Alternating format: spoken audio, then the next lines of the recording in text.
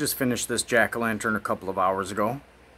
Carved it out and put a Myers house inside of it. As you can see, you can get the house for free on Haunted Dimensions website. Download it, print it off, and put it together. I think they have a few other houses as well. I'm pretty sure they have the Psycho house as well. And I illuminated the stars and Harvest Moon using a 9-volt battery, as you can see. Give you a closer look if I can.